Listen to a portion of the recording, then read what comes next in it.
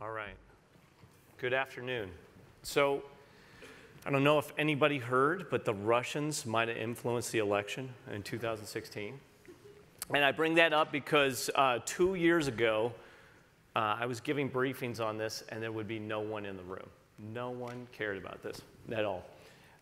If you remember back in this town, D.C., we were talking about one thing in 2016, and that was ISIS, and how prolific and amazing they were on social media. And they're amazing, right? Until they get hit with some JDAMs, and their media battalion goes down, and then they're less amazing. So amidst all of that, starting in 2014, and what you'll see if you can go to the next slide here, we were watching on Twitter what was going on with ISIS in Syria.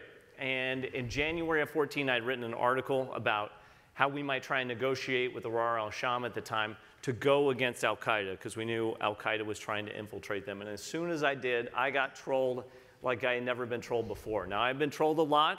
I have lots of high school friends that aren't happy with what I do. Terrorists don't exactly like what I say, but these were different. They were all hours of the night. They tend to say the same thing. They're almost uniformly deployed around the world in English-speaking countries. And when you looked at the photographs of them, it didn't quite make sense. You guys have all seen them now, right? You pull up the Twitter picture, it looks like a Target or Walmart frame picture, right? No one smiles that much about their flowers. But, you know, they always wanted to talk about Syria. Assad is the solution. We need to leave them in place. And I was a supporter of al-Qaeda, of course, having worked counterterrorism all these years. Two people I worked with, and they are, you know, critical to this work that we did over an almost 4-year period. We're coming up on the 4-year anniversary right now, the first time that I briefed this, when everybody yawned and all we wanted to talk about with ISIS. J.M. Berger, Andrew Weisberg, brilliant social media analysts, and they saw some of the same things going on. There were 3 kinds of accounts that tend to surface in these Twitter storms. One were the hecklers, the people that are just constantly yelling. They're still out there today. I'm sure all of you now have seen it. Everyone has somebody harassing them. But closely intertwined was a group of hackers that were very well integrated with a group known as the Syrian Electronic Army. You might have remembered that, which was doing all sorts of database hits at the time. Alongside them were honeypot accounts. These oftentimes would be women that wanted to tell you you were doing really well with what you were talking about, need to establish a direct message relationship with you because I need to email you something important. I need to direct message you a malware payload to get into your information space, or maybe it's an article I want to send that I want you to put out in your information space, playing on your implicit bias that if you are friends with somebody, you're more likely to take information from them. Watch this army swirl all the way through 2014. What was most fascinating was a petition, and we had put this in an article, a petition they were circulating, which was called Russia, or Alaska Back to Russia. It was on the White House website. Gained about 40,000 signatures in only a few days. Oftentimes they were tweeting in Russian because they would make mistakes. And this is what we call capability development and information warfare on social media. So we saw these covert personas, and what made it very apparent was they were always sharing the same information, same links, same stories. And they were pumping them mostly around 2 issues: Ukraine, Syria. Ukraine, Syria, Ukraine, Syria. What showed their hand, and this is why it's always interesting to hear disputes even to this day, is you can hide your hand in hacking, but ultimately you can't hide your hand in influence, because all support, all messages usually go back to whoever the influencer is ultimately. You're going to hear this play out tomorrow on Capitol Hill. As they were doing their influencing, they kept sharing the same media at the same time and pulsing, and we were watching some of the first social bots that were out there. They oftentimes shared state-sponsored outlets, and through 14 and into 15 of these Twitter accounts, increasingly wanted to talk about a wide range of issues to include Bahrain, Venezuela, Cuba, the Saudi economy. How many Americans in Ohio who like softball want to talk about all those issues? Only the fake ones, it turns out. So if you watch them over time, you can get a pretty good idea of who they are. So we just stayed on them. And going into 2015, they were pushing towards social issues in the United States. They would play both sides. You guys have seen it now from the disclosures from the Senate Intel Committee. For Black Lives Matter, against Black Lives Matter. Bundy Ranch standoff is terrible. The government is coming in to take them. Can you believe what they're doing at the Bundy Ranch? And one exercise above all, Jade Helm 2015, military exercise going down to the U.S. Southwest, which was displayed as a conspiracy theorist on some social media platforms, as martial law was going to be declared by the Obama administration. We'll take all your guns away. We laugh about it now. Jon Stewart did some amazing coverage of it, but in Texas, what did they do? They deployed observers to make sure that there was not going to be martial law from the U.S. federal military. There was a poor colonel down there that had to brief this every day, and I'm sure he wanted to pull his hair out when he was going through this in the summer of 15. We were watching the rebirth of active measures. They pushed 4 general themes: political, social, financial, and calamitous messages. Calamitous: if I scare you, you are more likely to believe what I send you next. Social: I will divide you on social issues so that later I can influence you on political issues. In non-election years, states that want to interfere in our politics will push on social issues to divide us. Once they infiltrate the audience on social issues, they will influence them on political issues. Alongside that, they would push financial issues. U.S. economy is going to collapse because of tremendous debt. Such and such company, you guys might have heard about the poisoned turkeys at Thanksgiving. NBC did a good story about that. Walmart selling poisoned turkeys. Scare them and hurt a company. We watched this continue. State sponsors were there with their outlets, RT and Sputnik News, and you could see almost immediate overlap with these fringe outlets. What we didn't know, but what we saw was emerging, was hackers. We knew hackers were doing massive hits through the fourth quarter of 2015 and into 2016. I knew in part because I got my notification as well. We didn't know what they were doing, and in 16, you could start to see the setup of dumping that information out into the internet. If you would, next slide. As a case study, we were going through, next slide, please. And go ahead and click on this. What you're going to watch is what happened on July 30th of 2016. JM, Andrew, and I were watching this, and there was a story that came out about Incirlik Air Base. Maybe there's a protest that's out of control. There are nukes there. Do you know what's going on? We used to follow a group of amplifiers, which you see in blue. When all the amplifiers show up, we know that is a campaign. And when there are campaigns, we see a lot of social bots spring up. In the first 78 minutes, we pulled down the first 4,000 tweets. That's all that we could do at our level. When we looked at all the bios of those, you'll see a lot of green dots popped up. If you're a green dot, your bio read Constitution, country, family, military. 4 hashtags were pushed: nuclear, media, Trump, Benghazi. One mistake: July 30th was a Saturday night. And what are Americans doing on Saturday nights? Not paying attention. So if you run an organized sweatshop like the Internet Research Agency, you will make mistakes. And whenever you can't gain traction, you will show your hand in the information space.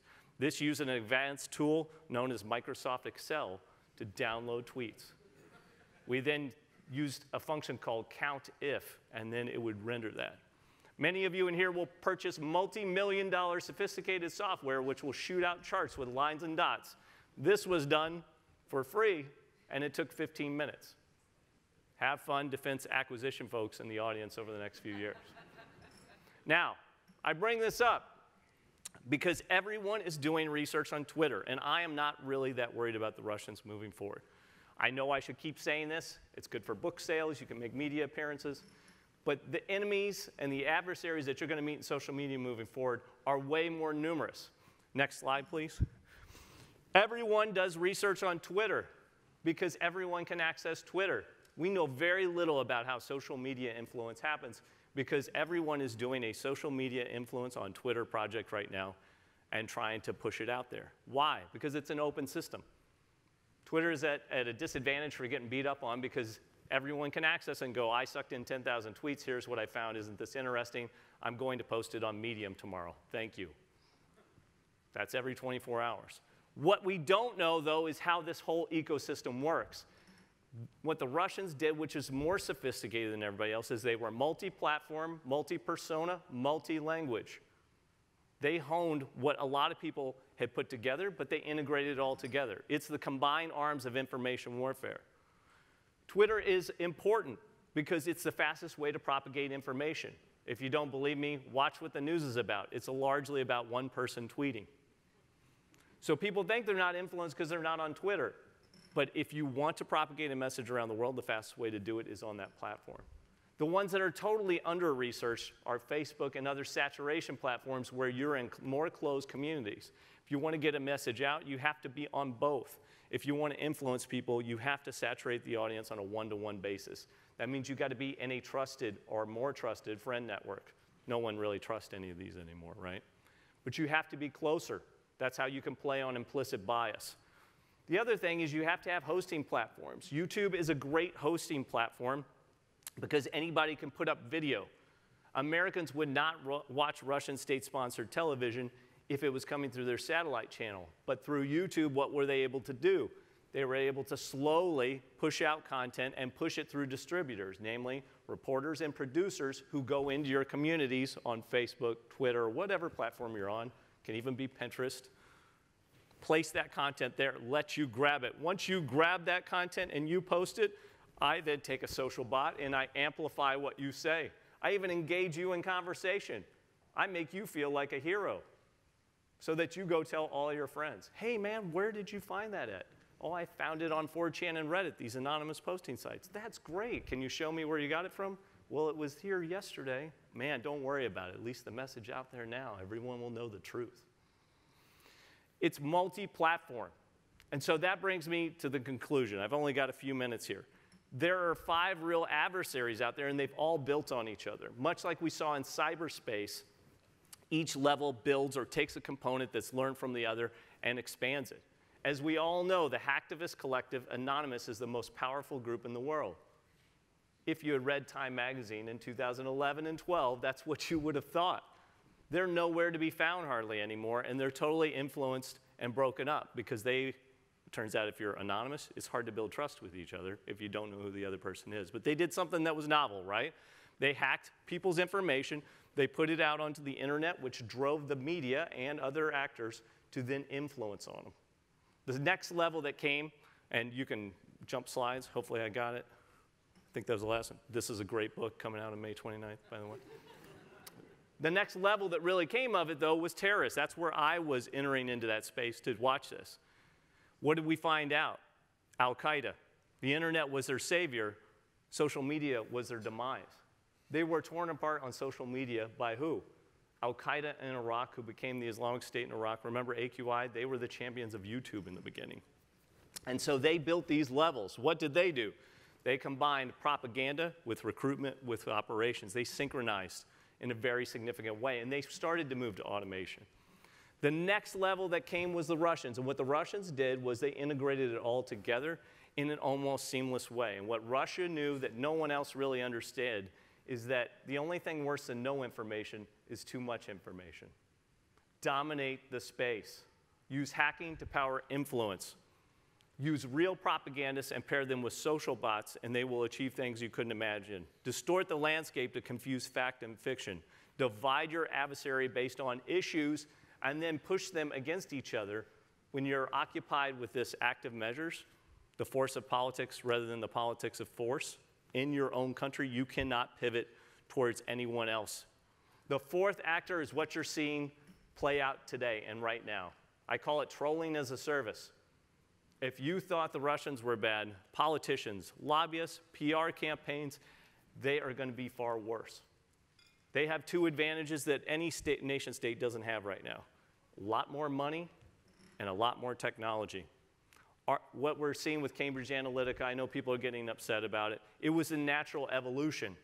Remember, we've celebrated every politician that's used the internet to win victory up until now, right? 2008, man, there were people running around this town trying to find out who was in charge of the Obama campaign to figure out how they use the internet. Now we all go, no, no, no, don't you do that.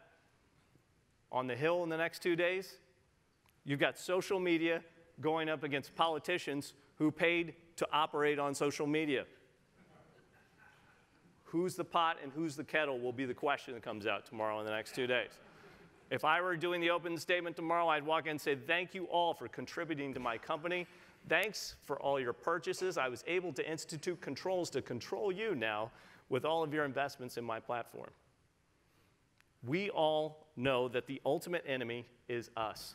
The fifth enemy in social media are users. They don't understand the platforms they're on. They don't understand the information they're sharing. Your biggest enemy in information warfare is not David and Goliath, it's Judas. It's you and your friends who will trade your information when they get angry. If you want to track bad actors, don't suck in 10 years of tweets. Just wait till Friday night when they drink too much and then download their tweets and who they're arguing with. They will cough up gold for you. And that's what every human intelligence operator knows, and the Russians are the best at the business.